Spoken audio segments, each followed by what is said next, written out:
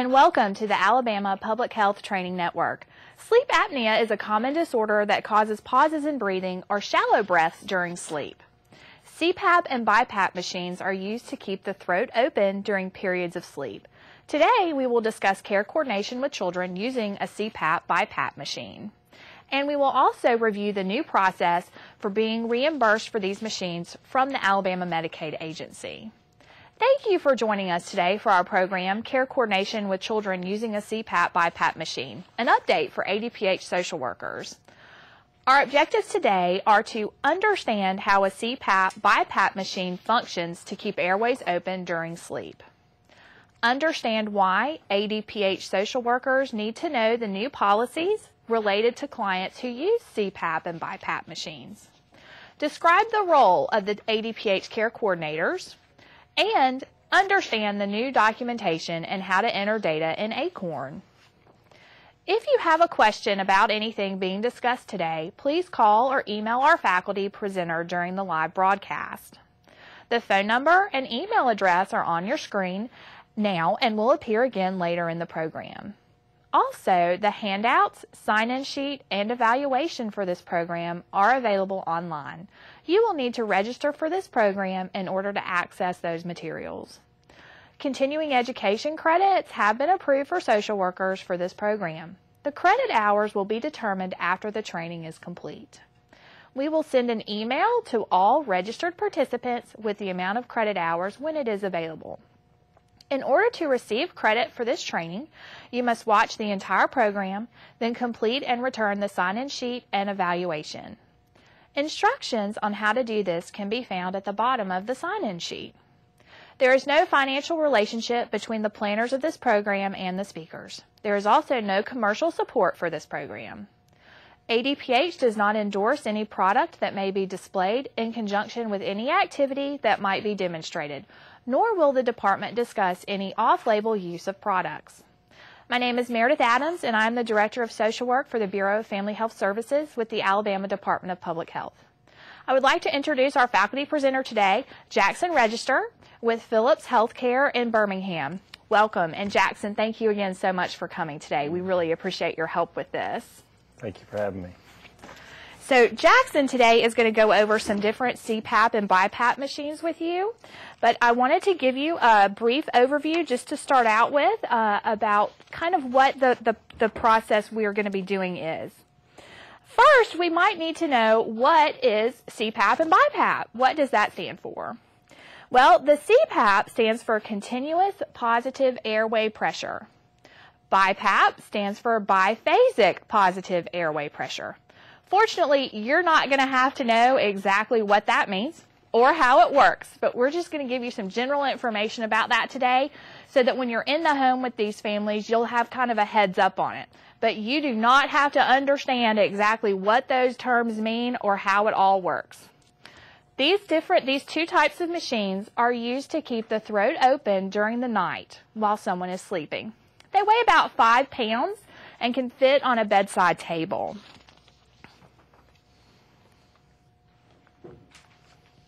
There's a face mask with these machines, and it covers the nose and has tubing to connect to the device, and we're going to show you some of those. My husband wears one at night, so you're going to hear some stories about my husband while we're going through training today. And he told me this morning, he said, "Are you going to tell him I'm a spaceman?" I was like, well, I don't know if we'll go that far, but the tube kind of goes back over the head. So it is kind of like a spacesuit sometimes when you're wearing this machine. And I told him I was going to be talking about him today, and he said, well, are you going to give stories and everything? I said, yes, I'm going to give stories. And he said, well, tell him this and tell him that. And I said, you realize that everything you're telling me is like putting this on our child. We have a 5-and-a-half-year-old. And I said, can you imagine trying to get this machine to work on our child, which is what we're going to be talking about today. But the machine is going to supply a steady stream of air through the tubes, and it applies sufficient air pressure to prevent tissues in the airway from collapsing during sleep when a person inhales. Before Gavin, my husband, went on his machine, I can remember laying there in the bed, and when he would snore, he would stop breathing. And I can remember counting the seconds to when he would start breathing again. So it can be pretty scary to sleep next to someone that's not breathing during the night. So the machine is actually wonderful because I sleep much better now because he's not snoring anymore. The CPAP BIPAP therapy is covered for children to the age of 21, but they have to meet medical criteria. Again, you do not have to determine those medical criteria. That is going to be done before you get the referral on the patient. But the child does have to have an EPSDT screening. They do have to go through a sleep study, which that can be pretty intense and scary for the child as well. They have to be hooked up to lots of different monitors and probes, and they have all those little spots where they have the machines checking their heart rate and their breathing rate. So the sleep study could be scary for the child to go through as well. Patients are required to use these devices will have a form of sleep apnea, which can be caused by various types of issues. So that's just some general information about the machines, just some background. And I'm going to turn this over to Jackson now because he knows way more about the machines than I do. And he's going to go over how the machine works. There's different types of masks that the children could be fitted for, so we're going to take a look at those. There's instructions that the caregivers are going to have. They're going to need to know how to clean the machines. And there's also a data transmission that happens back to the DME company. You are not going to be responsible for tracking the compliance of the child. That is the responsibility of the DME company, and the machine does that for you. So I'm going to turn it over to Jackson, and he's going to give us an overview. Thank you, Meredith. Thank you. Yes, I'm Jackson, registered, like Meredith stated, with Philips Respironics. We are a manufacturer of sleep and home respiratory products. What I would like to talk to you about today is the CPAP, the BIPAP, and other technologies that are available for you to treat these patients. We have today out here on the table for us is our auto CPAP device. Most of the children that I see that are using devices today are on auto CPAP, and I'll explain that a little bit in greater detail. You have CPAP, which is continuous positive airway pressure, as Meredith stated earlier. So that's one pressure whether you inhale or exhale, same constant pressure all the time. We developed a technology called C-Flex. C-Flex is relief on the expiratory side of the breath. So what happens, as you said, with continuous positive airway pressure, one pressure all the time. Like driving down the highway at 55, 60 miles per hour and sticking your head out the window and not being able to catch your breath. It can feel like that at times for patients. So what we did with C-Flex is we determined that at the point that a patient begins to exhale, at the very beginning of exhalation is what is so important with C-Flex, and it delivers relief at that point in time. However, when you're dropping pressure on exhalation, you must make sure that you're back up to set pressure, which is the prescribed pressure that the doctor or the sleep lab determined was most optimal to keep the patient's airway splinted. And if you're not back to set pressure by end exhalation, you may be comfortable, but you're not therapeutic. And I think that's something that you may hear a lot with sleep therapy is, do they accept it, do they tolerate it, and do they respond to it? Because they may accept the therapy, they may go home and use it, they may tolerate the therapy, they're getting the hours of usage for compliance, but are they responding to the therapy? Are they actually getting what the device was intended to do, to give them a better quality of life, to get them the rest that they need, to give them the proper oxygenation and things that they would need at night? So we need to make sure that we are actually delivering that optimal therapy. I work a lot with physicians that are at Children's Hospital. They have chosen, in most cases, it's literally 100% auto CPAP. Okay? We've talked about CPAP, one pressure, continuous positive airway pressure all the time. Okay? So if it's, and most of that varies from 4 to 20 centimeters of water pressure. So they determine what is the optimal pressure to splint that airway. Well, then we talked about C-Flex, which is relief. Well, when you talk about auto CPAP, so a physician determines that 10 centimeters of water pressure is the optimal pressure to keep the airway splinted. Well, what auto CPAP would do is with different stages of sleep, you may need more or you may need less pressure. The goal of an auto CPAP is to be at the lowest mean airway pressure possible while taking care of the patient's events. So you may be at 10 centimeters, in the middle of the night, but as you get into REM sleep, which is our deep dream sleep, then you may need more pressure, okay? So, and the device is going to respond accordingly to that. But when you fall out of REM sleep, you may need less pressure, and the device is going to respond according to that. So therefore, it's, again, it's more optimal throughout the patient's whole time frame of that night, and we tend to see a little bit better compliance from that. And we talked about, I know Meredith mentioned earlier some of the compliance that gets back from the DME provider.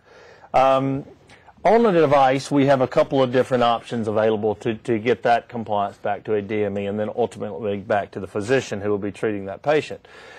We have a wireless modem option. So wireless modem would be just much like any other wireless technology. We use Verizon for that, and it's sending a signal out to the device and transmitting that back to an application that we call Encore Anywhere, giving the physician, again, not only is the patient using that device, but is the patient responding and actually, tolerating and responding, and meaning that are we treating the obstructive apneas? Okay, so an apnea being 80% reduction in flow for 10 seconds or greater. Are we treating the hypopneas? Okay, a hypopnea being 40% reduction in flow for 10 seconds or greater.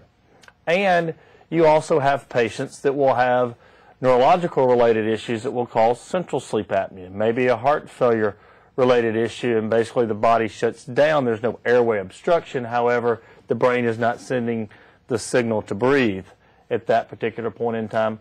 And what you want to do with CPAP is you do not want to respond to a central event. You want to note that on a report and be able to provide that back to the doctor, because the doctor may make a different decision. It may be a whole different therapy that we'll talk about here in a little while. So we're moving them from one technology over to the next based off that report. You may see patients that have heart failure related issues, and you may be familiar with the terminology Cheyne-Stokes respiration and or periodic breathing. Patients that have heart failure will show you it's a waxing and waning breathing pattern. So you'll get normal flow, and then you'll get some big peaks, and then you'll watch it drop back off, and then you'll get big peaks. And it's the heart failure related issues that could be causing those centrals to occur. But also people will have centrals that emerge just based off CPAP therapy in general. Their body's used to high levels of CO2 retention because of the obstructed airway. When the CPAP comes in and blows that off, the body says, hold on a minute, what happened to all that high CO2? I'm getting oxygen, which we want now. And the body says, wait a minute, my chemoreceptors are off. I'm going to show hypoventilation, and I'll throw central events. Now, I will tell you, in most cases, those chemoreceptors will reset themselves, and the physicians know that. So you give the patient, sometimes in that particular case, 30 days, and you'll see that the CPAP normally will reset that, and the body will get that normal oxygen CO2 delivery that they should have. Okay, so getting information back to the DME provider. One, wireless modem coming directly to it. You can also take the wireless modem off of the device, and there's also an SD card. I will tell you, SD cards are the most common practice due to the economics of the wireless transmission, and there are fees associated with that. So what you would see is an SD card taken into the physician's practice in most cases, and I can speak, from a children's hospital in Birmingham standpoint. They have clinic, obviously, every so often, and the patients are bringing these in, and they are downloading that to find out, again, are we treating the apneas, are we treating the hypopneas, are we treating periodic breathing, is the mass leaking, are they getting the proper humidification and things that they'll need. So all of that information is available on one of the reports that comes from the card. Now, if you talk to a patient and a patient says, I've lost my card, how am I going to get that data back? I don't have a wireless modem, I don't have other options, how am I going to get that data back? Well, the device does have onboard memory, okay? So if a card is no longer in the machine, you could take a card, put it into the device, and it would read that data back to the card. So all information is not lost. It may even be a good idea in a lot of cases to advise the patient, if they're going to the clinic to see the physician, to go ahead and take the device as well, just in case they show up, maybe a card's not there, or if there's anything maybe the physician needs to adjust. It's just a safety mechanism, so they don't have to make additional trips.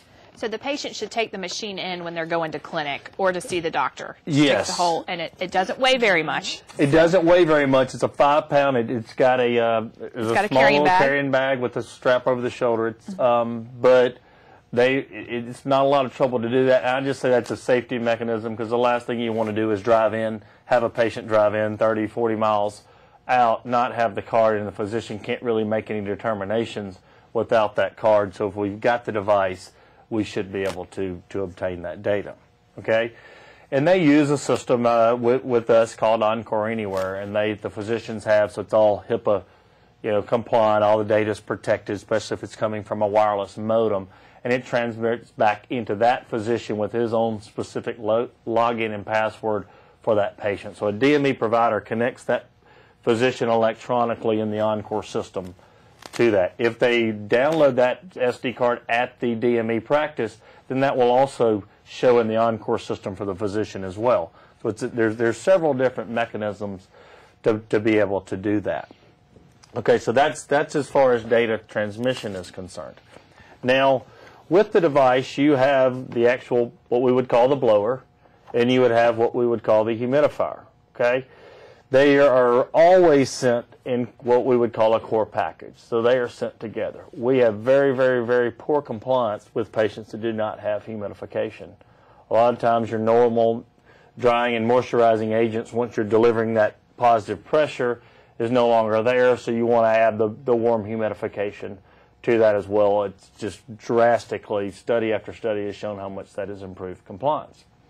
However, with that being said, a lot of times you've got really cold air maybe in the room that the individual is sleeping in, and you got warm air coming out of the device. Cold air and warm air meet, we get condensation, and it begins to rain outside. So when you get condensation in your tubing and you start feeling like you're snorkeling at night, which is not what we're looking for, then we need to find a way to eliminate the snorkel at night. What we would do with that is we've built in what's called System 1 humidity control, okay? So what does System 1 humidity control actually do? There's settings on the device, and we'll try to show you those today, for anywhere from 1 to 5, 5 being the highest heat output, 1 being the lowest heat output. I am a big proponent of moving that all the way up to 5 because of the humidity control. It says I want to see what the temperature is in the room, and I want to see what the relative humidity is in the room. If I keep pumping out heat in this particular, based off, hey, a 62 degree, 63, 64 degree room, whatever it may be, which that's pretty cold.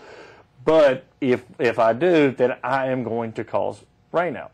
So it's going to stop delivering the heat at some particular point in time, because it says, hey, I can deliver heat. I can keep you from being dried out, but you're going to be snorkeling once again, and that's what we're trying to eliminate.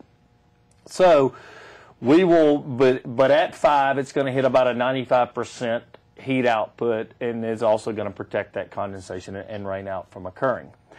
There are some other modes that are available there too. We will occasionally get a patient that will advise that they're still not experiencing enough heat, so they're still drying out. And there are some methodologies, and I think you could talk to your various DME providers about it. It's classic humidification, and it does not have as much, it doesn't really have rain out control, the snorkeling effect that we were talking about earlier. It says, you know what, I'm going to give you heat, and I'm not going to worry about what else is going on in your environment. So there is if you get a patient that calls back after, they've been on the device, rain out's not really necessarily a problem, they may want to switch over to that classical mode. And quite frankly, you could insulate the tube, which is the tube that connected to the device and to the mask, just literally underneath your covers. Or there are even two tube sleeves that would go over the top of those that you could help do that, and that's going to protect from some of that as well. So I want to give you a couple of options there. Now, as far as cleaning and maintaining this device, especially the humidifier, here in the state of Alabama, I think most people understand when we say take a look underneath the hood. We say take a look underneath the hood. You lift the latch right on the humidifier side, all the way to the hood is completely up. When the hood is completely up, you reach in there and pull the water chamber out. Okay? The water chamber has a little latch here in the back that a patient, and they will have a hard time finding this.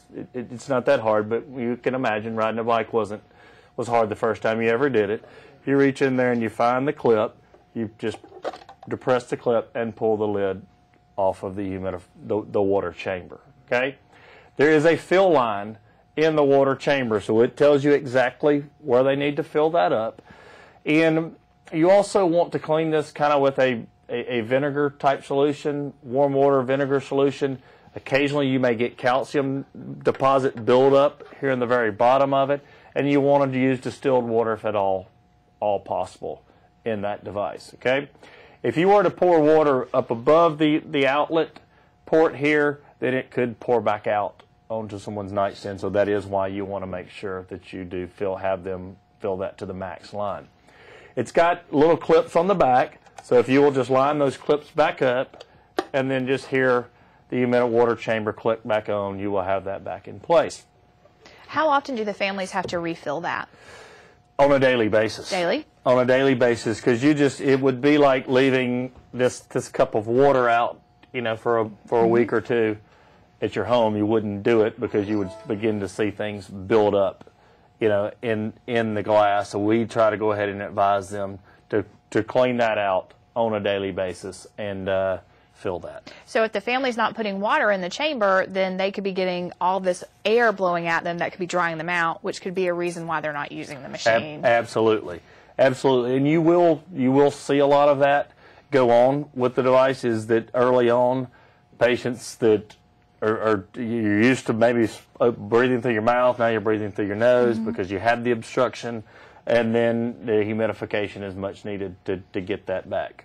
And distilled water is recommended so that you don't have the calcium deposits. That is correct. So that's something else that we need to educate our patients on, is that it needs to be distilled water and not just tap water. That is correct. That is correct. Pull this back up real quick. So we talked about undoing the top, putting that back on, putting back in the machine. Now going back in the machine, it only goes one way with the long end. So if a patient calls and they are trying to put it in backwards, which can happen, then just make sure that the long end points in and it will seat properly in the device. Now also, we have something inside the device here called dry box. It's called the dry box technology. Okay, why would we put something called dry box technology in there? Well, patients will put these in the bag. They'll go to clinic and they will have water left in the water chamber a lot. So water and electronics usually do not mix very well, and what would happen is they would carry those and water would come back to the blower side of things, and then the patients would have issues with their device. So what that dry box does is it catches any water that may go back into the device, and then when they turn the blower back on, it flushes the dry box out so you don't have water sitting in that. We were able to eliminate a lot of issues of devices coming back with problems due to water ingress by adding that. It's not something that you'll have to talk too much about, but just want you to know. And occasionally there are little rings inside of these things that seat to the water chamber. If the device is making a very loud noise or anything like that, maybe the ring has come back. Just make sure that they've got all the rings connected, or lead them to their DME provider to make sure that they've got that. Okay? If a patient decides they do not want to travel for whatever reason with their humidifier, it's not necessary if they're not experiencing any issues, okay, with humidification. So there is a latch on the right side of the humidifier that if you'll just slide, it'll pop off and you've got nothing but your little device. So we just went from 5 pounds to 2.5 pounds. Same thing that you could say to if they wanted to go to clinic. Probably don't necessarily need the humidifier. You may not want to go there. Keep everything together if at all possible, but they could take it and the device would work just fine without the humidifier attached. And then it just mates. There's a little port on this side. You can see the electrical component to connect the humidifier there.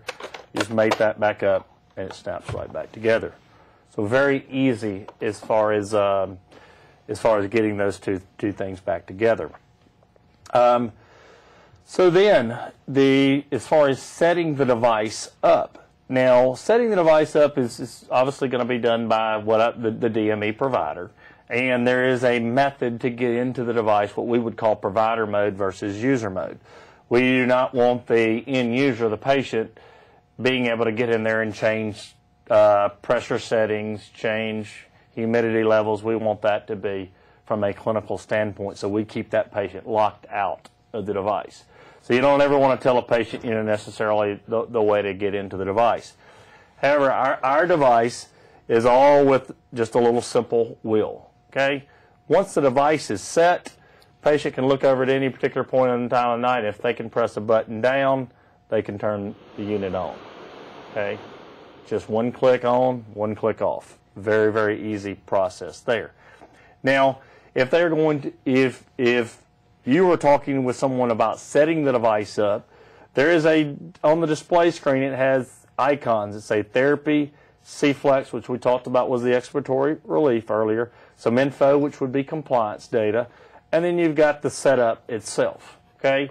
You would actually hold the wheel of the device down along with what's the ramp button. The ramp button is the button just below to the right of the wheel, and if you'll hold those down for about 7 seconds, if you're ever in a patient's home and you're talking to a physician, then it will click and allow you into the setup mode.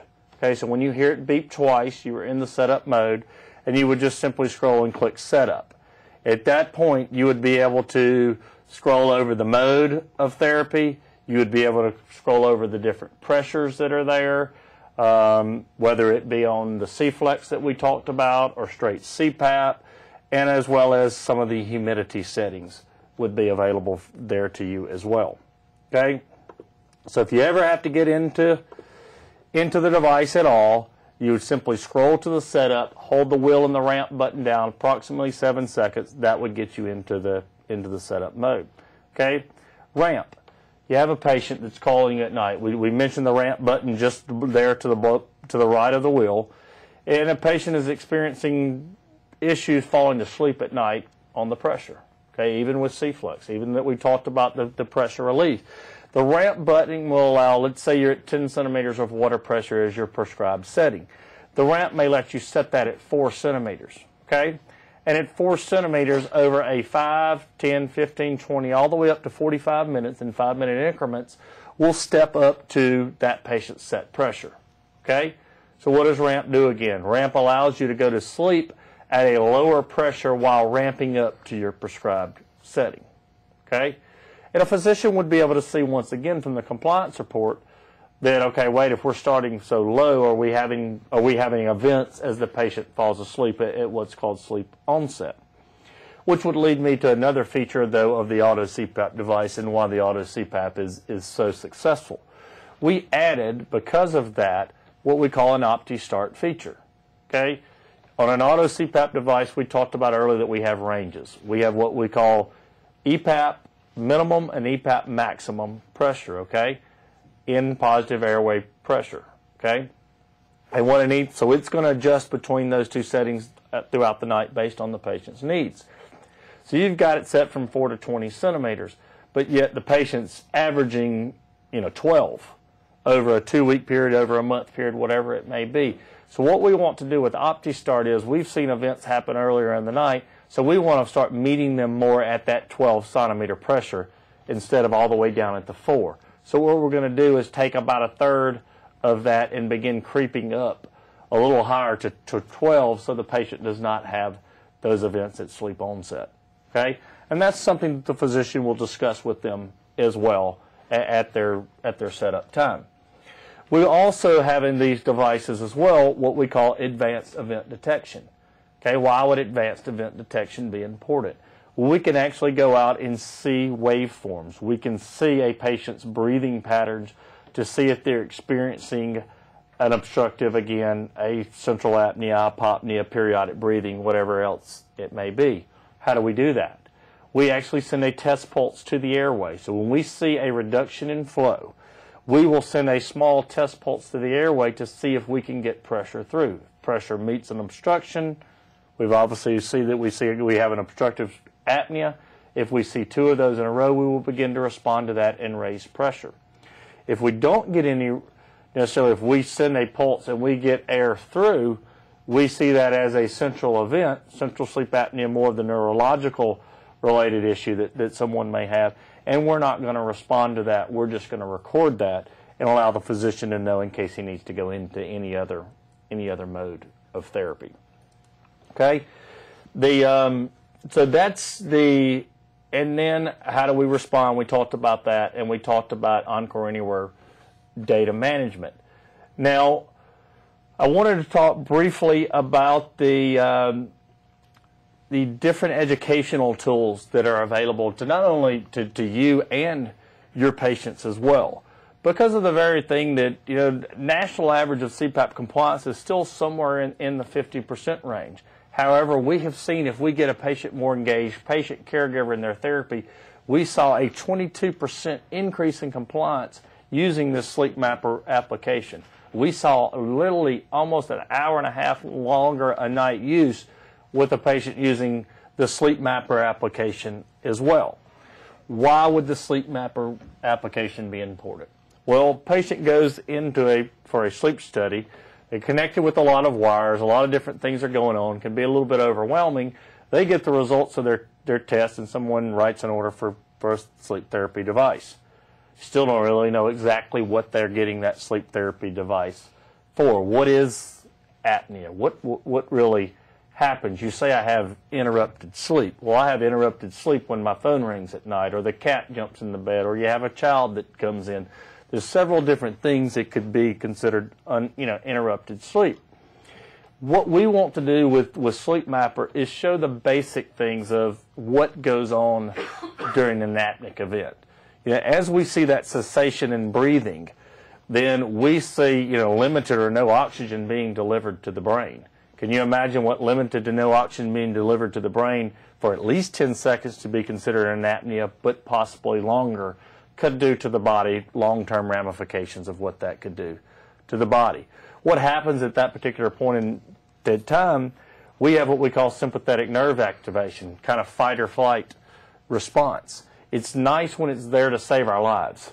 If someone's coming in and robbing a bank, you might want to know to run out the back door. That is that fight or flight, stuff. But when it happens through your sleep and your body has a sympathetic discharge on and on and on every time that you're having one of those apnea events, it's putting a lot of stress on the heart. It's putting a lot of stress as you're not getting oxygen. Your body's getting a lot of uninterrupted sleep.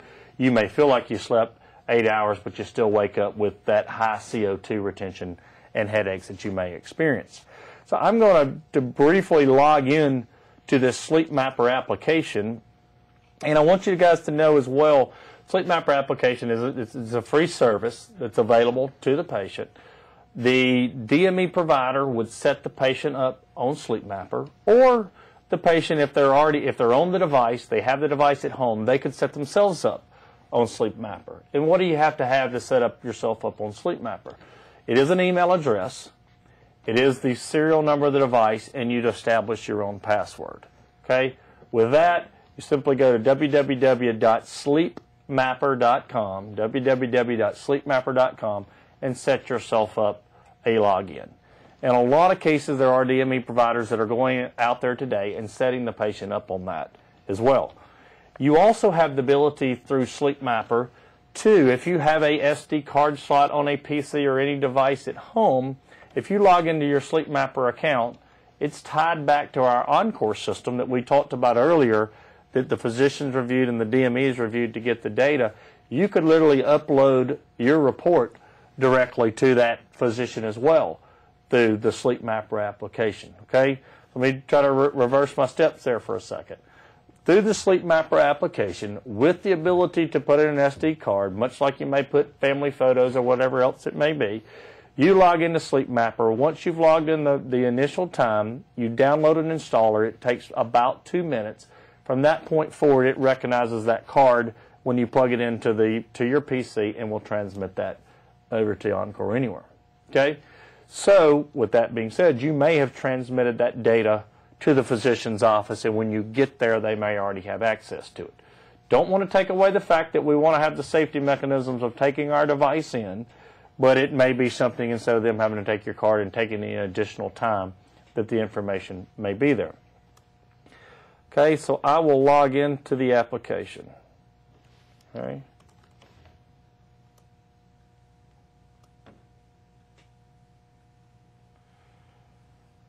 And what a patient would see upon logging into their application and why we think it would keep someone motivated.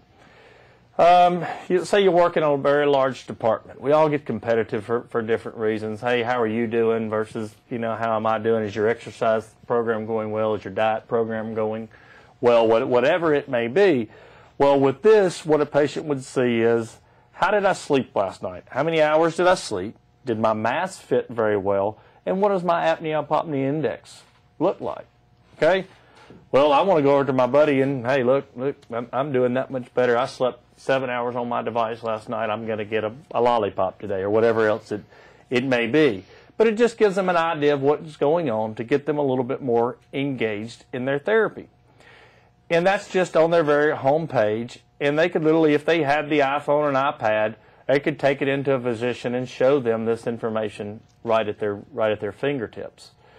Now, but the most important part about this application is learning. Again what happens to an apneic event. What happens to a patient that may have heart-related issues and it's untreated? What may happen to a patient that has diabetes? And leaving that diabetes, how sleep could impact that. Patient that may have hypertension.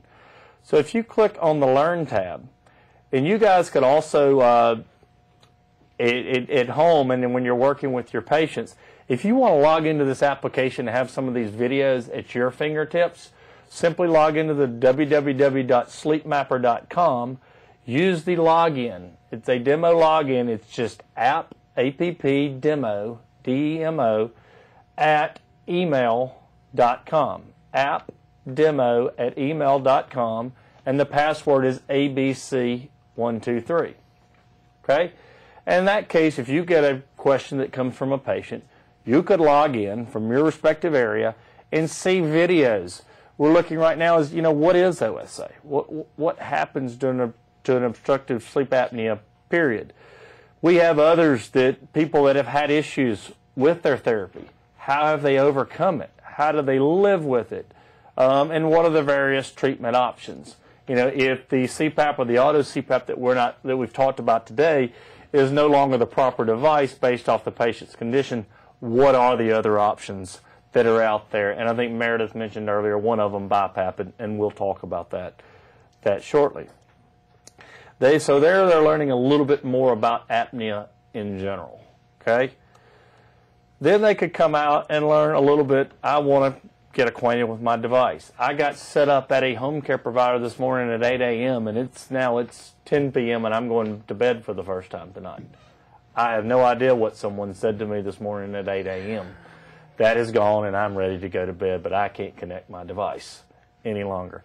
If they have the ability to log on to the internet of any sorts, then they could come in and out there and they could review a device guide. The device guide would step them through a lot of the stuff that we went through earlier of the hands-on of the device, of the humidifier, cleaning that, taking apart, putting it back together, and so forth. Okay? So that would simply be underneath device guide. Oh, just jumped right out. Then they would also have the ability to become acquainted more with their mask. A lot of people blame compliance-related issues on mask. And is the mask important? Absolutely. It's very important. However, a lot of times they are adjusting to the pressure as well, and so the mask becomes the easy target. We always laugh and say, nobody really says they want to grow up to be their dad because their dad wears a CPAP mask. That's not necessarily the goal. However, because their dad is healthier and living a better lifestyle, active and playing with them, it is pretty cool that dad's all of a sudden got the energy to go out and do the things that he could not do before he got rested sleep. So you would see with the mask guide, you would see again how to put the mask on, disconnect, and we'll go over that here live today. It just gives them a little bit of better idea of, because you would be surprised that the things they get put on backwards. Headgear clips don't get done. It's not normal. It's not something you've done all the time. And and with a parent that is working with a child who says, "Gosh, I really didn't want this child to have to be on a CPAP device at this particular point in time. How can we make them more comfortable, them more secure with that?" And this is a good way to do that, because they'll go into panic mode night one, because the child may be fighting them to put the device on, and if you don't know how to do it, you've already set yourself up for some problems that may happen. Okay? And then in there, you would see an introduction to whatever mask that you have chosen. You would see cleaning instructions on that mask. And we would suggest that a patient clean that mask on a daily basis, just simply due to the oils and the buildup that you may give. Eventually they'll lose their ability to seal. The headgear would become more stretched. And it becomes stretched, it's obviously falling off, keeping it on the nose and keeping a good seal. So if you can advise to just clean that, that's just, warm soapy water, but make sure that you get the soap rinsed out, because sometimes the soap could build up and that could cause some irritation. If you don't do that, I leave that sitting out for the day. So that would be something that you would do first thing in the morning and leave that sitting out. But there's some cleaning instructions on this site, and for time purposes today, we won't go into great detail there, but it is available through this site. There are cleaning instructions for the device. We talked about cleaning the water chamber earlier. You just want to really, as far as the device is concerned, it's just something simply wiping it down, keeping it clean, much like you would any other, household item that you may have at home, dusting, things like that. And then with the device as well, though, in cleaning that, you will have here in the back, and it is small, you will have a little filter, the pollen filter that's in the back of the device. This would be something that I would say on a weekly basis the patient would want to clean. Can you imagine why you would want to clean this? Sometimes we look at our various nightstands and we all realize that we need to do some dusting occasionally. And that dust could be coming into the device, and if that dust builds up into your filter here, can the filter pull the proper pressure? Can the device pull the proper pressure that it needs in order to deliver the exact right amount to keep that airway open? Okay?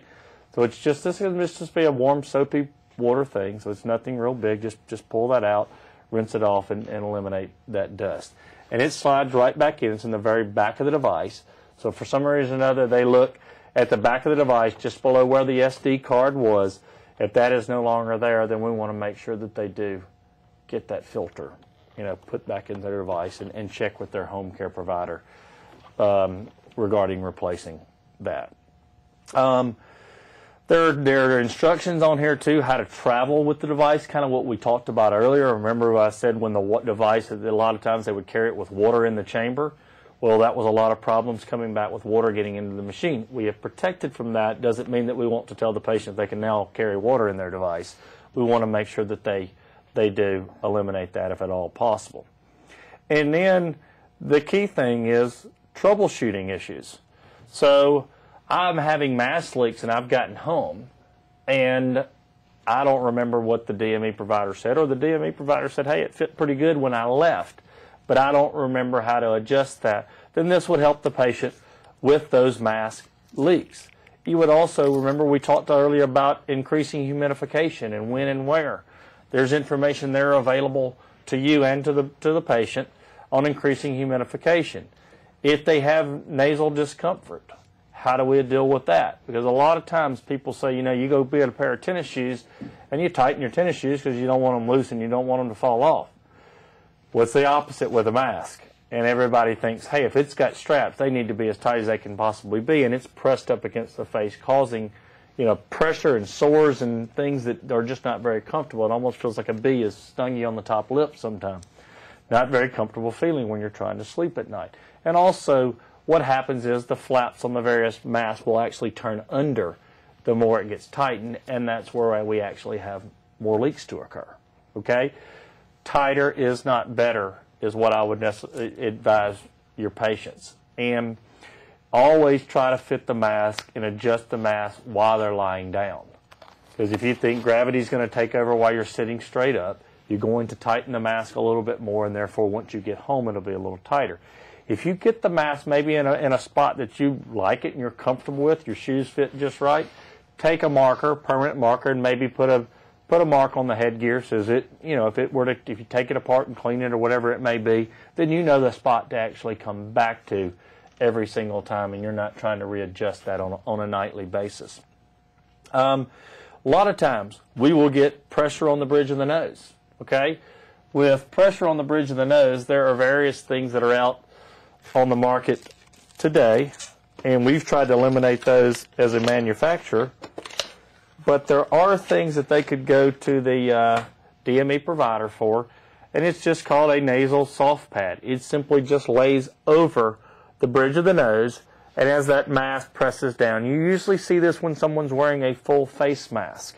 Okay, for whatever reason, full face mask puts a little bit more pressure on the bridge of the nose, and this may help eliminate some of that discomfort. We should be able to avoid this in most cases, though, by not tightening that mask down too much, but in some cases you may still see it, so there are options available, for the patient to do that.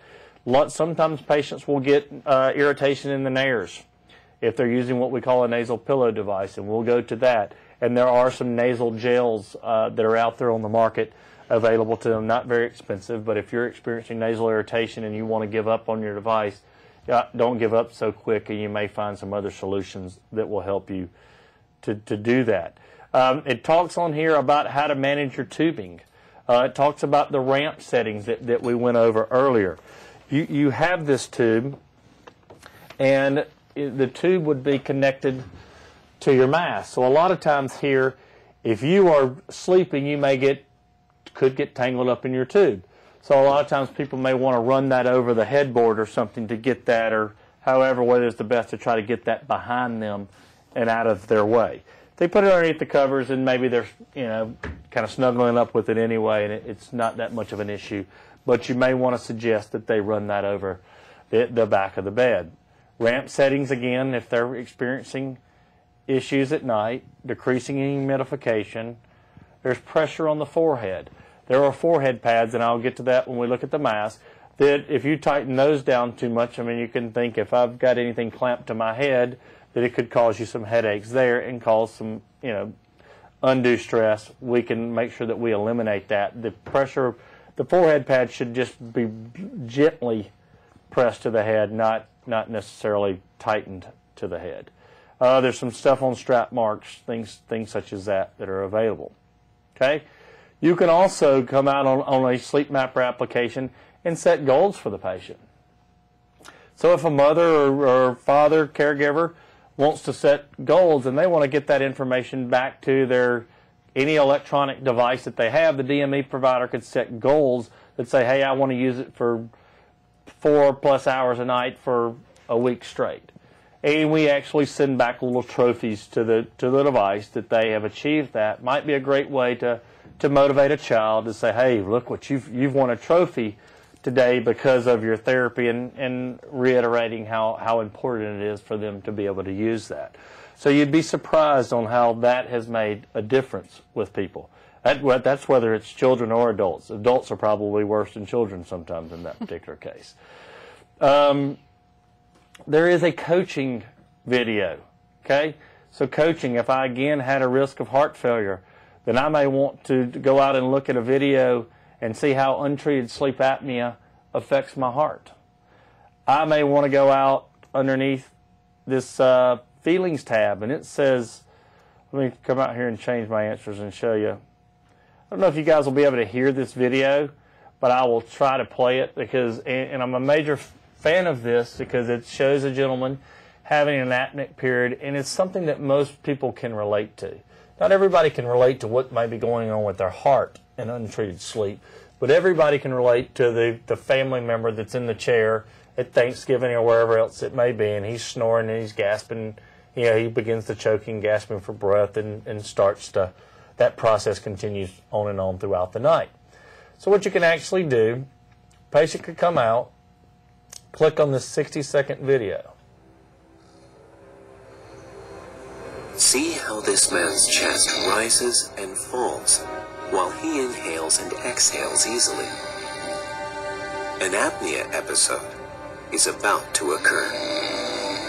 During this time, at least 10 seconds or more may pass. He'll receive limited or no oxygen until his brain alerts his body to take a breath.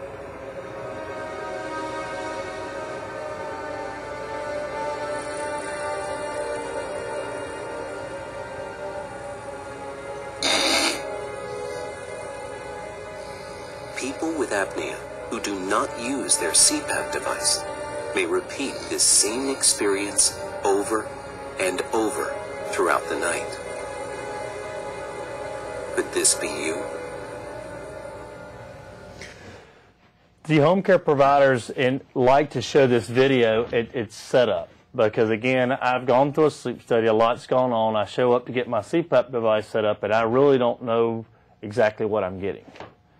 And I really don't know why, in a lot of cases, I'm getting the device. Somebody told me I snored. Okay, well, a lot of people may snore.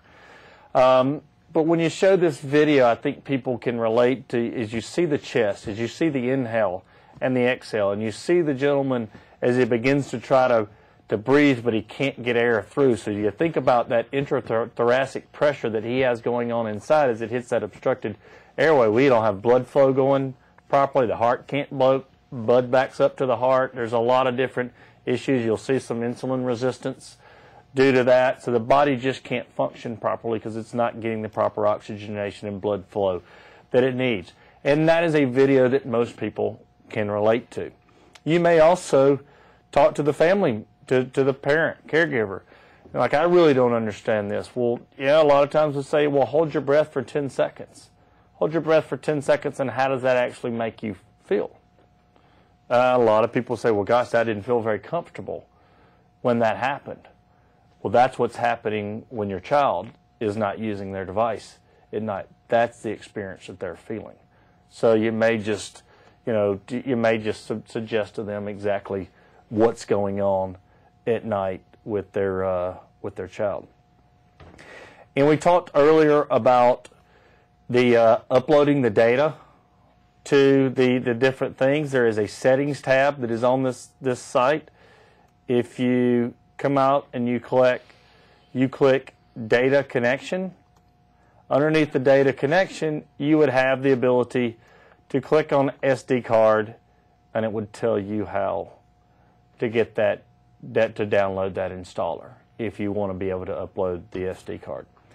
If you had a wireless modem, there's really nothing much that you have to do as a patient in that particular case. It would guide you through that process.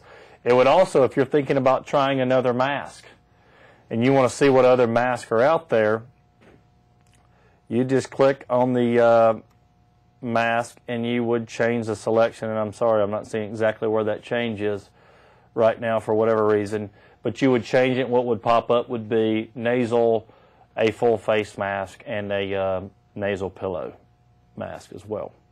Okay?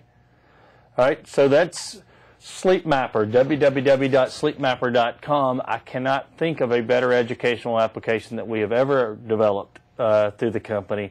And I'll tell you, the study we recently did included 15,000 patients. And so it wasn't just a few patients. And we saw a 22% increase in compliance with that. We saw a 3 times more likelihood that a patient was struggling with their therapy to be compliant using Sleep Mapper versus the one that was not using Sleep Mapper. So you can see there's a lot of data that it's available for them as well.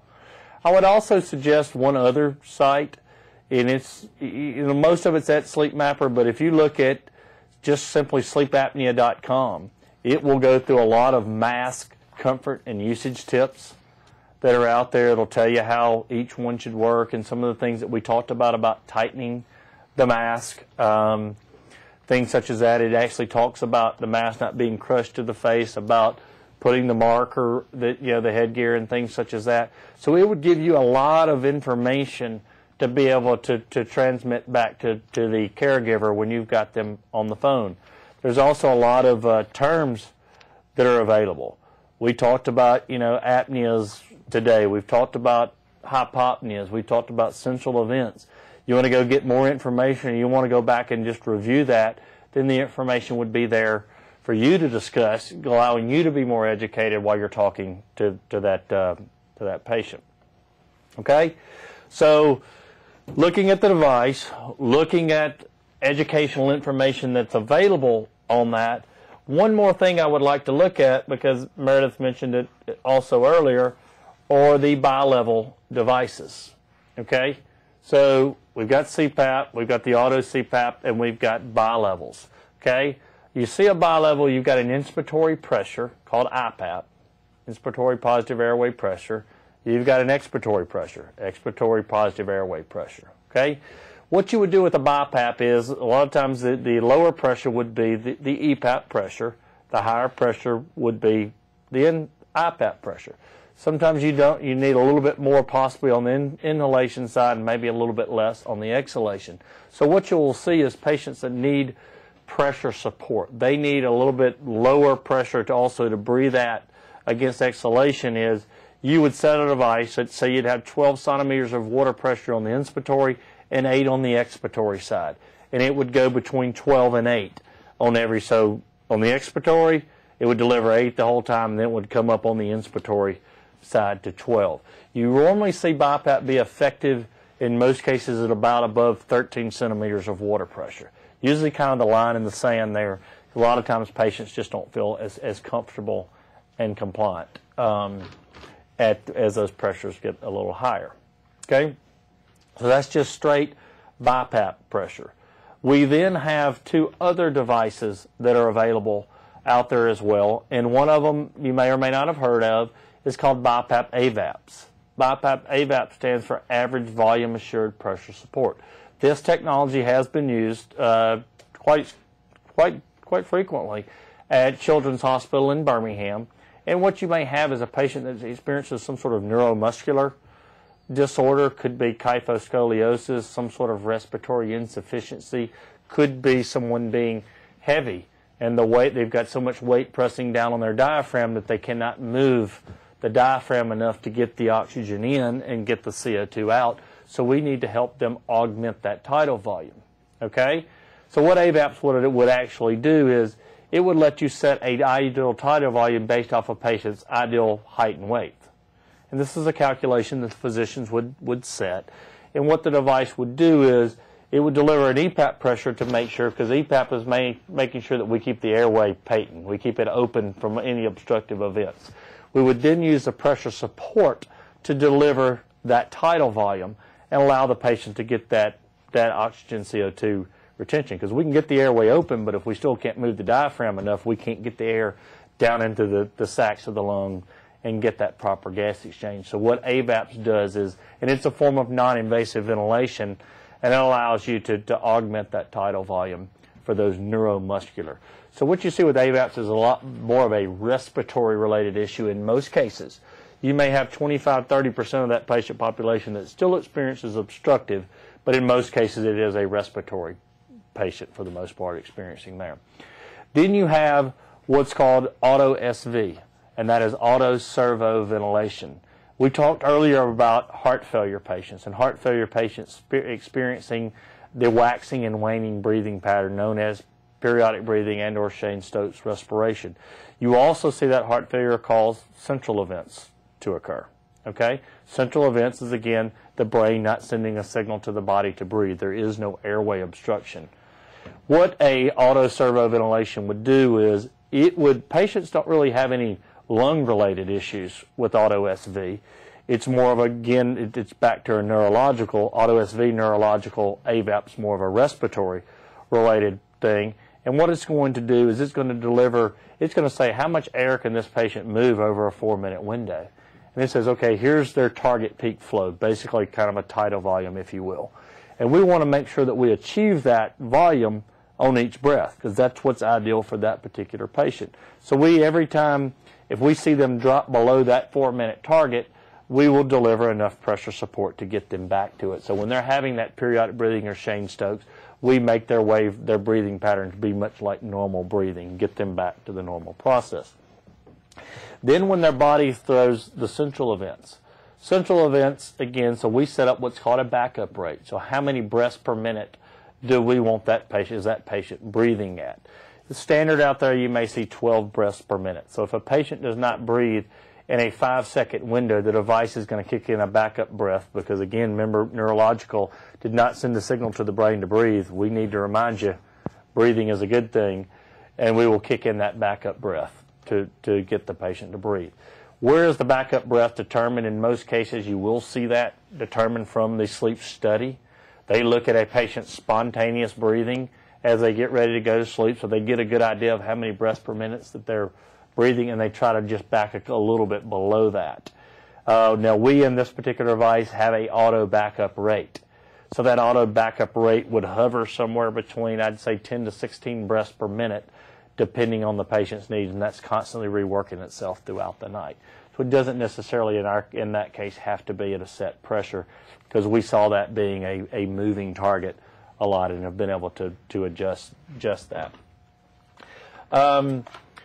So we've covered CPAP, we've covered auto CPAP, we've covered BIPAP, and we've covered AVAPs again for your respiratory patients that are experiencing any neuromuscular related, and we looked at auto SV advance for the more of the neurological related patient. I want to also let you guys know that there are some other things that are out there, programs that are available. We have a program called the Flex Promise program, okay? What a Flex Promise program means to your patient is that in that 90 days of compliance, let's say it's the 90 days, if a patient's not compliant on that therapy and needs to move to another mode of therapy, again, remember earlier I said BiPAP was 13 centimeters, kind of, sometimes you get some pressure intolerance, so they need to go from a CPAP to a BiPAP because they just can't be comfortable.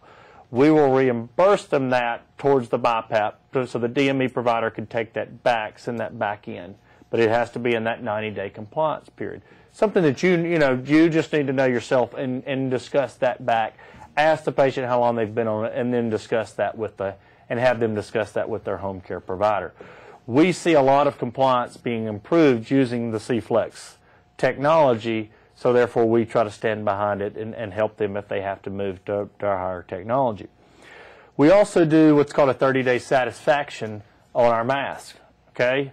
A lot of times it is something new, so if a patient goes out on a mask and in the first 30 days they are not comfortable with that mask, we will work with them and to move to another mask and replace that in the first 30 days, okay?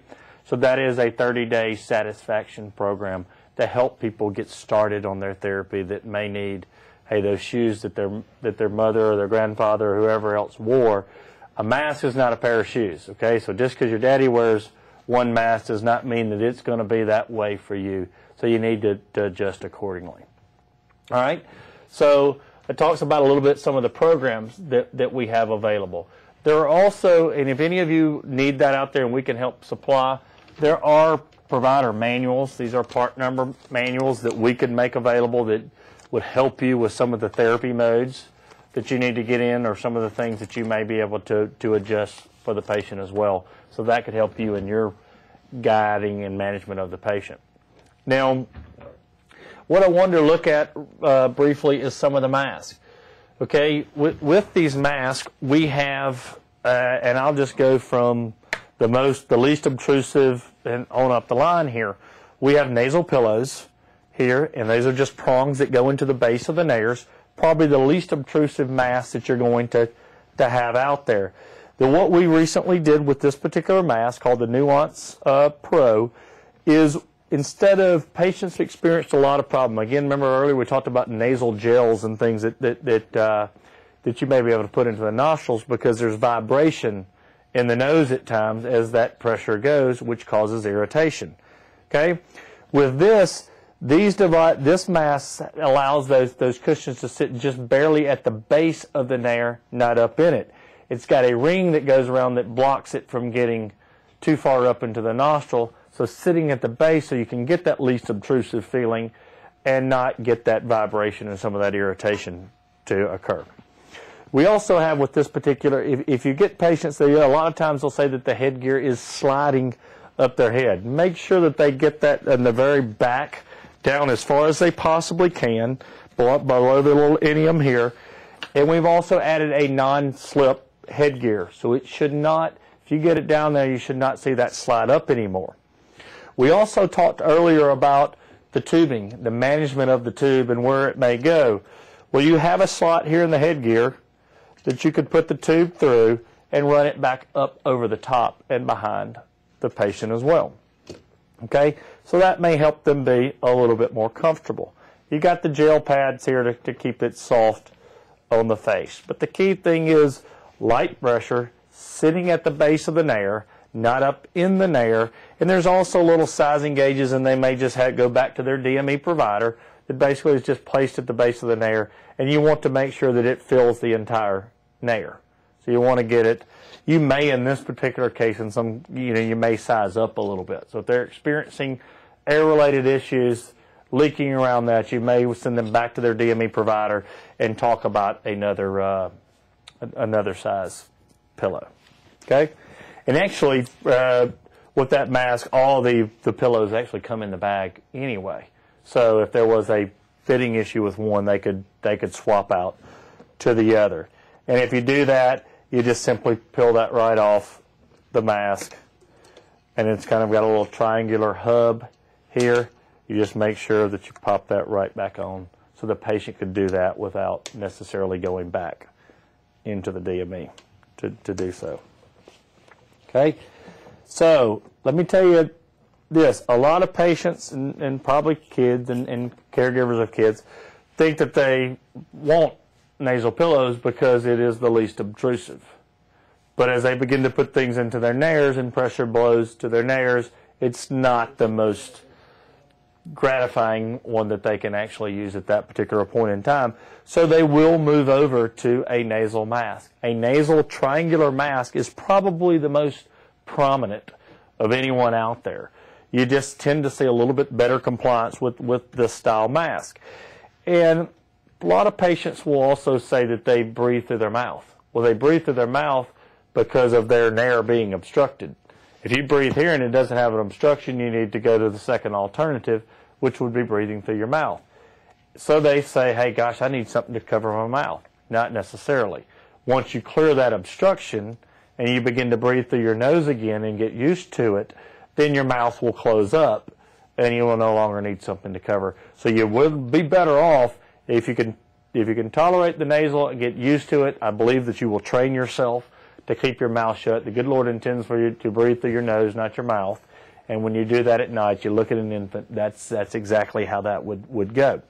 Okay? Now, they size these at the home care provider to find out which one covers the nairs the best. In the nasal world, we want to be as small as possible without obstructing the nairs. So if they've got a mask that's getting really wide out on their face, it's going to cause leaks to occur. Small as possible without obstructing the nairs. So with this, we would just want to be from one side of the nair to the other, and this butts simply right up to the base of the nose and tells you exactly where you would fall in that particular case. So the home care provider would make their decision, based off that, and that would actually be in the bag. So if you got home and you thought you were borderline and you wanted to make any changes, you could do that as well. But to tell you why a mask like this may work, what we've gone to with this style mask is what we call auto-seal technology. Why would we use auto-seal technology? Well, we want the pressure of the CPAP to create the seal, not that you've tightened down your strap so tight and the cushion actually, again, as I stated earlier, could fold under. This would be just gently pressed to the nose, not in at all. You just let it sit basically touching the face. The pressure of the CPAP is going to pull that to the face. If you have this too tight, you will feel like you cannot breathe, push the mask off your face. So again, if a patient says they're having a hard time breathing against certain masks, it may be that they just simply need to loosen that mask just a little bit, and they may be able to exhale a little bit better on that. But the ability to bring that with the pressure has been great with compliance. And then we move over to full face mask. Okay? Now, a lot of times you will see a full face mask used in a sleep study, because a sleep study, let's remember, is one night. And in that one night, they're trying to get the most optimal pressure, and they do not know whether you're going to be a mouth breather or what you may experience. So instead of running in and out of your room several times, a technician waking you up, they may try to put on a full face mask to get that titration. Does not mean that you have to have a full face mask when you get home. You got 364 days to use it. You got one night in the sleep lab. Remember that they do not necessarily correlate with one another. Okay? we talked earlier about pressure on the bridge of the nose. Okay? Well, there is on most full face masks that are out on the market, most of them have something called a glider that would pull that off the bridge of the nose. So if you are talking to the patient, you may ask them, do you have your glider, your dowel, whatever terminology that they may understand, is it completely pressed in? And if it's completely pressed in, I would maybe look at trying to get them to simply just depress this, and then others out on the market have dowels, and that'll pull that off and give some pressure off the bridge of the nose. However, the dowel is also designed to eliminate leaks. So if you've got the mask seated down around the bottom of the mouth and you're trying to eliminate a leak in the eyes, you may bring this in because it would tilt better there, eliminating that leak. It is the last resort to eliminate a leak, however. Because if you can get that leak set up, eliminated without trying to do this, your patient is going to be that much more comfortable. So how would you do that? Well, with that being said, you've got the little clips here. And a lot of says, what's the best way for someone to put that? I like to put that underneath my middle finger, place it to here, and just simply get to the face.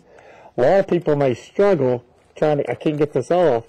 If they'll just fit their hand in there and just like they're cranking a car, turn the key forward, it would open that as well.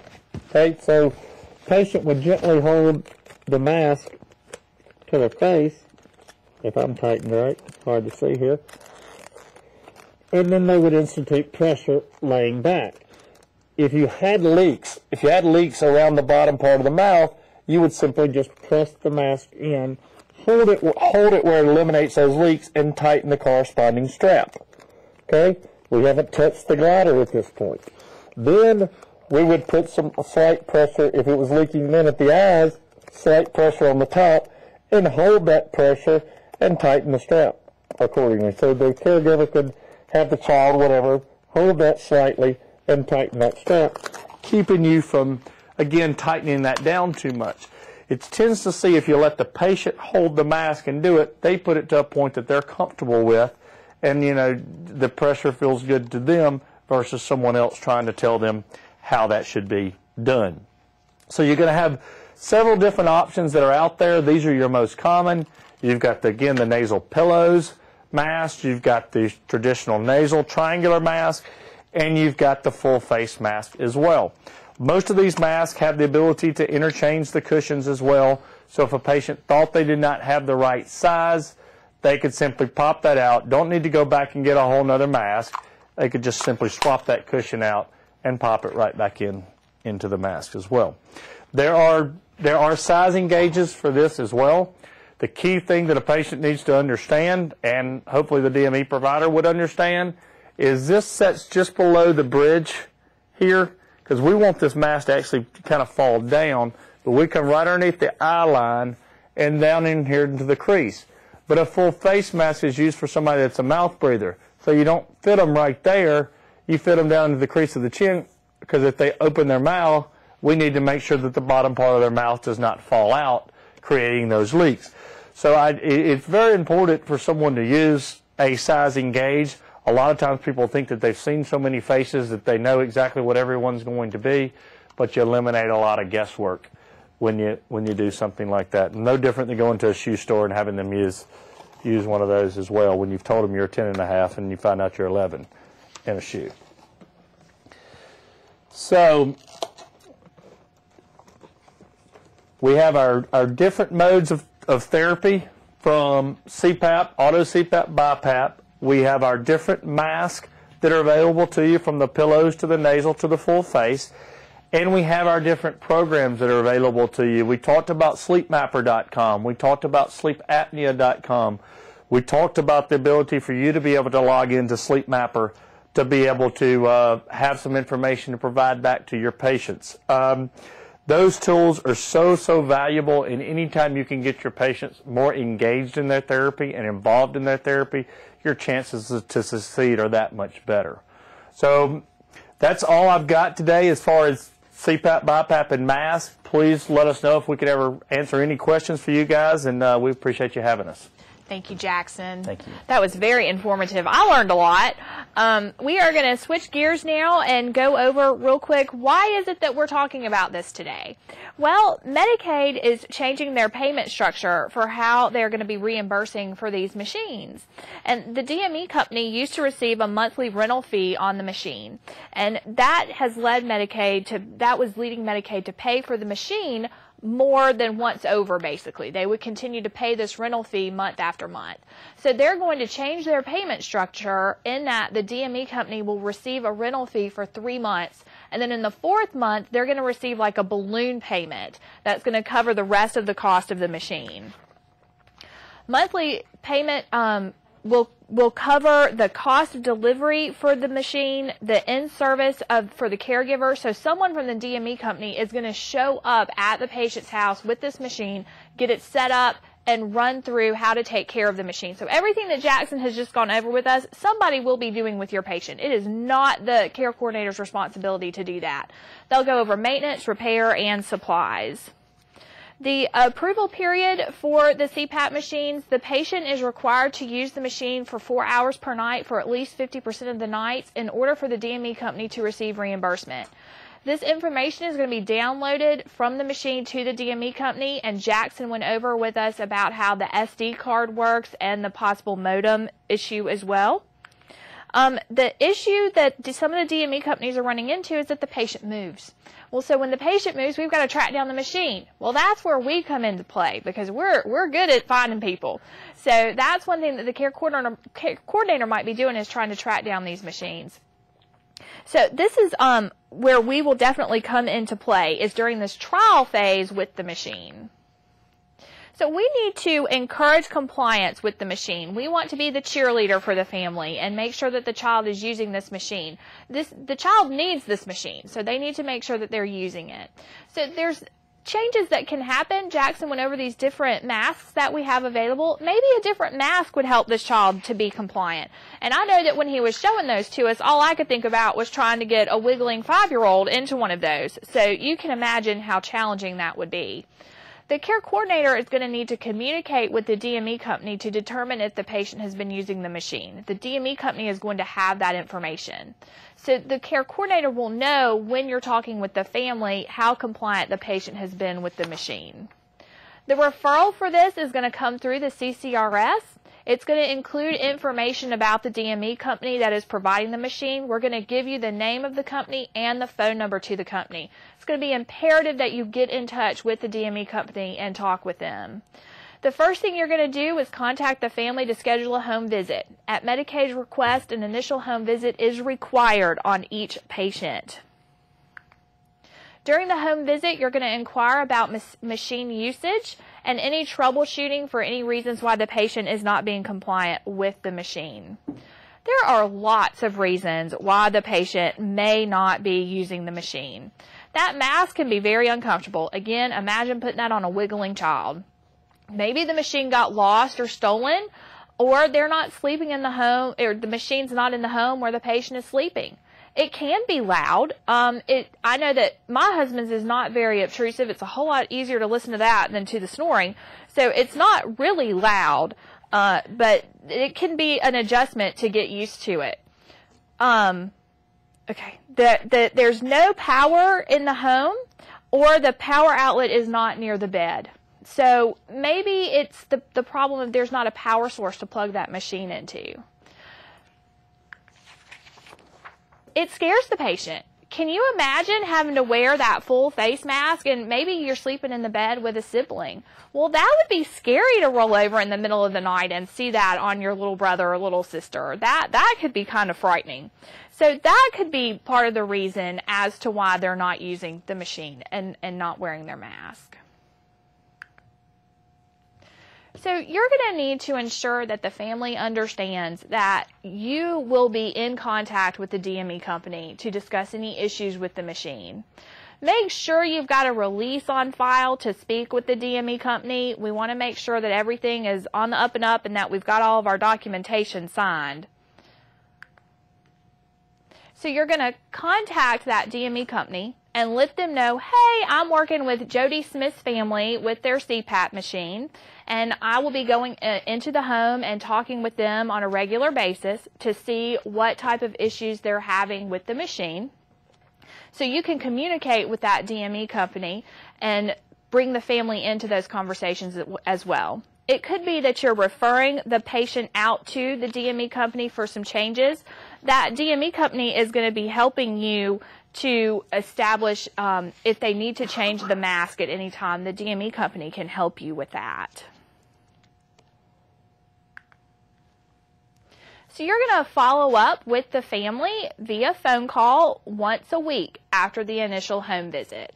So the first thing you're going to do is go out to the home and meet with the family in the home. This is where you can establish, is there an outlet next to the bed where they're placing the machine? Is there power running into the home? Those are going to be big factors that if we don't have power in the home, the machine's not going to work. So you're going to need to have weekly phone contact with the family during the first month. So you're going to get the referral, and then you're going to go out to the home and do a home visit. Then you're going to have weekly contact with the family after that.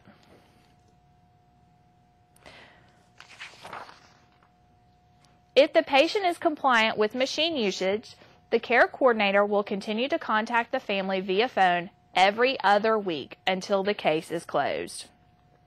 So you're going to continue to follow up with the family every other week if they're determined to be compliant. How are you going to know if they're compliant? Well, you're talking to that DME company. So it's a good idea for you to document in your notes who you're speaking to at the DME company. If the patient is non-compliant with machine usage, weekly phone contact will continue with the possibility of a home visit to follow up in order to encourage proper machine usage. So if they're not using that machine for the 4 hours a night for 50% of the nights, then they're not going to be compliant, which means you're going to need to do further follow-up with that family and continue to get in touch with them. After the 4th month, Medicaid is going to pay off the machine to the DME company, at which point the care coordinator will close the case unless further needs have been identified. How are you going to know that? Well, you're going to find out from us. The central office is going to be in touch with with Medicaid, and Medicaid's going to tell us to close the case. So then we'll be communicating that with you. Most likely that's where Melissa's going to come into play. So she will be contacting you to let you know, hey, you can close this case now. The patient has been compliant, and then you can close out that case. All documentation will be completed in Acorn, and reports to referring provider will be sent to a spreadsheet for data analysis. In some of the other projects that we're working on, I'm finding that people have noticed that there's holes in their data on the spreadsheet. So the form that we've created in Acorn, which we're about to look at, we've got edits set up to make sure that you're entering all that information. So please make sure that you enter all of the information on the form in Acorn so we have everything that Medicaid needs. All of the information put on the report to referring provider will be dumped into that spreadsheet. We're going to be returning that data back to Medicaid on a weekly to monthly basis. The report is a selection of responses that you're going to click through. You're not going to have to type out a narrative. Try to think about your ER report when you're doing those ER referrals for Medicaid, how we have that form set up to be a point and click. That's what this report has been set up as. It's crucial that all data fields are completed in order to provide accurate data to Medicaid. So let's take a look at the form. So we've got this set up in Acorn, and it's just like your regular referral form. So on the Referred By tab, you're going to select Medicaid as your referral source. If you do not select Medicaid, the correct form is not going to generate. I get calls a lot of times from managers saying, hey, my worker's having a hard time getting the report won't come over. Why is that happening? I have also gotten calls from Medicaid saying, Meredith, we're getting this form faxed to us. Why is that happening? And I go in, and the very first thing I notice is their referral source is not Medicaid. So make sure that on a Medicaid referral that the referred by source is Medicaid. That way the proper form is going to generate for you. So who's our referring provider? Well, it's going to be Vivian Bristow. She's the person at Medicaid that is making these referrals. So you'll have to input her name. I believe we have taken the edit off for her fax number because the report's not getting faxed to her. So therefore, you don't have to input her fax number anymore. When I checked it on Wednesday, it wasn't required. So hopefully you won't have to put that fax number in. Once you put Medicaid in as the referral source, CPAP BIPAP is going to generate under the reason for referral tab. If you do not put Medicaid in as your referring source, CPAP BIPAP will not generate as your reason for referral. So make sure that Medicaid is the referral source and CPAP BIPAP is going to generate for you. And that's what you're going to select as your reason. When you click that, once you have saved your referral form, then you're going to have the button for the report to referring provider. When you click on Create Report to Referring Provider, under the Summary tab, this is initially what it's going to look like. You're going to have to select if you've had patient contact. It starts out pretty blank. But once you select patient contact as yes, then you have to put what type of contact you've had. If you select no, different options are going to appear on the form for you to save it. If patient contact is no, once you click save, it's going to let you save the form. If patient contact was yes, but patient refused services, you'll be able to save the form and move on. However, if you have patient contact and you were able to get in touch with the patient, then you're going to be asked which type of machine the patient is using. This again will be given to you in your CCRS referral. We're going to tell you if they're on a CPAP or a BiPAP machine. When I looked at all of the referrals that we've got, the majority are going to be on the CPAP machine. That's the more common machine that we saw on our referral list. Also, you'll notice that View All for Printing button. That way you can click on that button and it will show you all of the questions so that you can print this form out and have it when you're meeting with the family so you'll know what questions to ask. Once you select that you've had patient contact, the next button that you're going to have is the visit type. So you'll have to select if this was the initial visit, which is the home visit, or if it's a follow-up contact. You're going to select which visit is being documented. If it is a follow-up contact, complete the questions based on information gathered since the previous report. The questions are the same for either visit. You're going to have survey questions that you have to ask the patient. Each question is going to require an answer. We've given you an NA option if for some reason it does not apply. But please note that each question does require an answer. You're going to have to respond as to how much usage the patient has with the machine. Now, this is a little weird. When I played with this in the system, the little buttons on the side, when you click those buttons, it'll highlight the number. It's like, how many hours per night does the patient use the machine? Well, I scrolled and put 4 in. And then I went to the next one. And I tried to save my form, but it wouldn't let me. You have to click on it. So right now you can see on there how the box is white with the 0 in it. Well, when you scroll through and you put your answer in, you need to click on it. And when you click on it, it turns the number blue. It turns that box blue. That's saving your entry. So I know that I messed that up several times when I was playing with the form. So make sure that you turn that box to blue or else it's not saving your form. We try to think of some general reasons as to why the patient isn't using the form, the machine. So we came up with several different reasons. And again, y'all, this can be scary for the child. So we put scares patient on there. That could be something that definitely comes up with children using this. It's uncomfortable to sleep with. You can imagine having that tube going back over your head, and then you have this other long tube. Imagine trying to roll over. They could get twisted up in that. So that can be a challenge for the child as well. So it can be uncomfortable to them while they're sleeping. There might be some troubleshooting that you have to walk through with the family. A lot of times some of our patients are sharing the bed with somebody. Gavin, my husband, is on the Wisp, the middle one that Jackson showed us, and it shoots air out the top of it. Well, I was waking up, I was having this dream that air was blowing on me, and I didn't understand what was going on. I was like, okay, this is weird. And then I started to get colds. I was like, why am I getting a cold? I haven't done it. I've been in the office. Why am I getting sick? And I got to thinking about it, and when cold air blows on me, I get a cold. I get sick. So Gavin and I have what's called the barrier pillow. And so at night, we have a pillow that sleeps in between the two of us so that his air isn't blowing on me out of his machine. So y'all are getting way more information than you needed about my marriage. But so you can come up with ideas to help them. So that's one of the things that you're going to have to do is talk to this family about, why aren't you using the machine? What's going on in your home that's preventing this child from using it? And it could be as simple as they need a barrier pillow. Or maybe the child needs to be moved to the couch or someplace else to sleep so it's not scaring a sibling that has to share the room with the patient. The next section on the report to referring provider is going to be the interventions that you provide with the family. Make sure that you check all that apply. And there's several different things here. We tried to come up with lots of possibilities that could be things that the care coordinator does to help this family use the machine more effectively.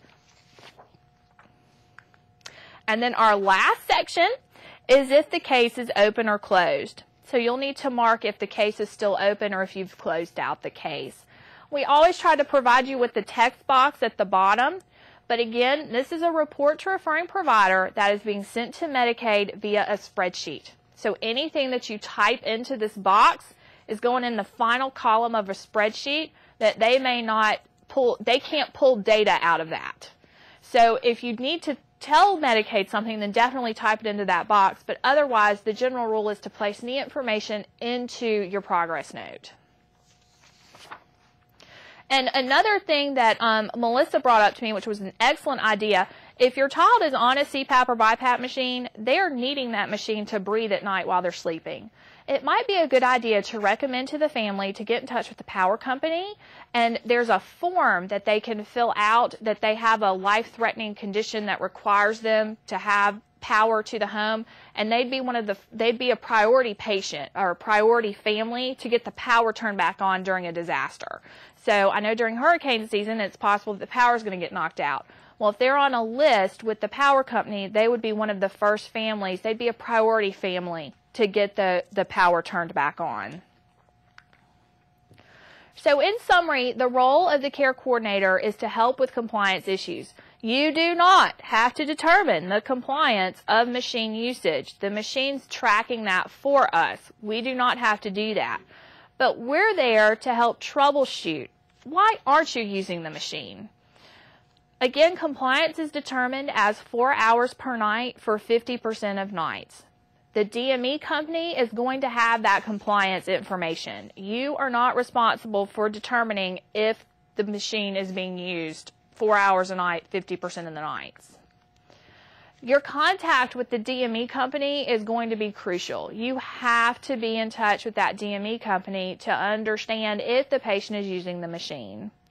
These are going to be very intensive cases. You're going to have weekly contact with these families for a while, and then you're going to be talking to them every other week. That's a lot of contact with these families, but it's short in duration. The maximum amount you'll have this case opened is about 4 months. So they're going to be quick cases, but they're going to be intensive while you've got them. I still have Jackson here for a minute or two more, so if you have questions, you're welcome to call in or email us with anything. I'm happy to take any questions that you may have. Yes, ma'am. I have a question. Yes, ma'am. What is the youngest age someone can use this machine? That is an excellent question, and I will have to give that over to Jackson because I don't know what the youngest age a person can use the machine is. But it's not necessarily an age, it's more of a size and weight limit that a patient, I want to say it's around, I don't know right off the top of my head, I want to say it's like less than 50 pounds, I believe it is, somewhere in that particular ballpark. I'd have to get you exact figures on that, but from a child standpoint, I mean, we have them all the way down, to the infant, so it's down to some very small children. However, I think the problem that you have with that is any sort of mass that may work to be able to take care of that. So it's not so much a device part so much as it is a mask related. Do we have any other questions?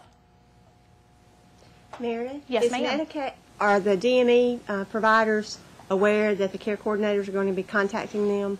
Medicaid told me that they have like a monthly or quarterly meeting with the DME companies, and they were going to be telling them that ADPH was going to be involved with these referrals, and they were being alerted to the fact that we were going to be getting in touch with them.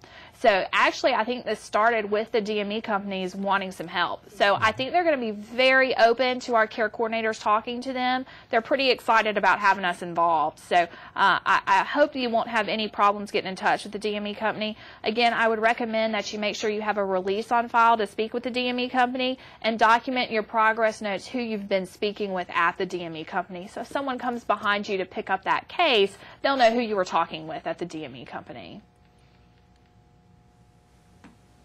No emails or anything? No emails. Okay. All right. If y'all have questions, concerns, comments, please do not hesitate to call or email me anytime. I'm more than happy to help out with that. These referrals, we're going to be loading them in most likely on Monday or Tuesday. They are statewide referrals. We are very excited about this new opportunity. So make sure that you're filling in all of your data so we can get that back to Medicaid. If you have questions, comments, or need anything, please do not hesitate to call or email me anytime. And I want to thank Jackson again for being here with us today. It was very informative. Thank you for having me. Thank y'all very much, and have a great day. Thank you.